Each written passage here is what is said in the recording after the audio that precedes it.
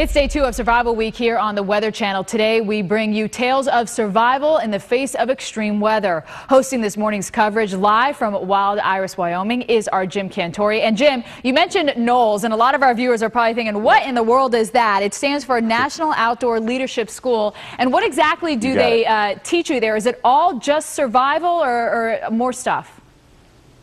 Well, Steph, when you think about it, if you go on a week hike out in the wilderness with a guide, you certainly want that guide to be very knowledgeable about what's going on. You want him to be able to recognize signs of people that aren't doing well out there, hypothermia, altitude sickness, things like that. So these guys teach you exactly what that's all about. And Jamie's going to talk about hypothermia, and which is probably one of the biggest things that you have to concern yourself with out there, right, Jamie? Yeah, certainly when it's cold, Jim. And typically hypothermia is problematic as a result of a series of small but poor decisions and things. Series of small decisions. That's interesting. Yeah, they sort of add up. Let's do two situations here. We got Pearson in the sleeping bag. We'll do what is more like a week hike and also a day hike, if we can. So in the event that someone does get cold, they start to shiver.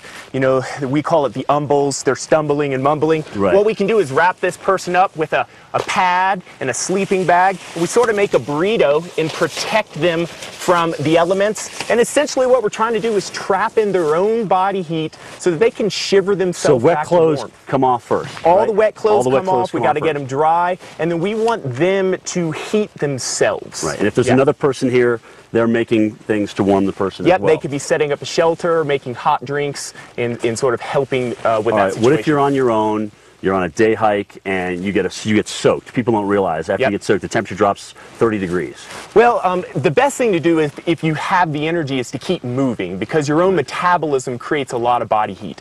But if you were hurt and you needed to stop, what you could do is essentially get in dry clothes, protect yourself from the elements.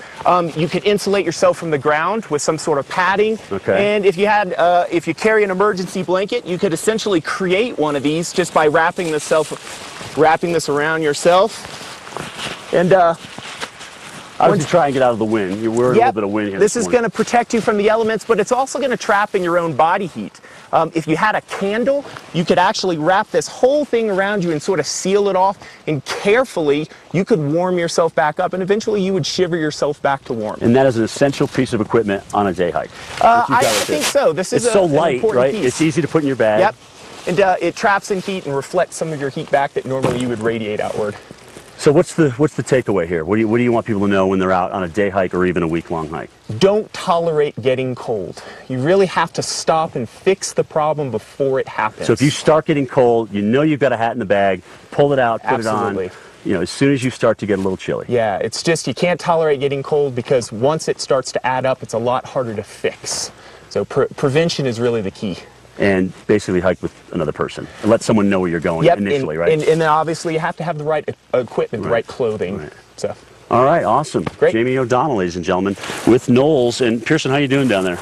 Pretty warm. It's pretty. You're pretty warm, aren't you? I mean, it didn't take long to start feeling the heat. No, not at all. Awesome. So, guys, that's what we want you to obviously get into a situation like that where you're not cold. If you get hypothermic, if you get wet out in the cold, you don't realize it. But Stephanie, even when we're standing out in a hurricane for especially 3-4 hours and it's 80 degrees and humid, you can get hypothermic even when it's 80 degrees outside, and people don't realize that. So it's the fact that the water is taking away your body heat. Yeah, good conductor there. And Jim, it also depends what you have on your feet. A lot of people wear sandals, but boots are a better idea for that type of thing as well. All right, Jim, we certainly appreciate that. The question is, have you ever faced a life or death weather situation? We want you to answer on our Facebook or Twitter page, yes or no, and keep your comments coming so we can share them with others. Mike?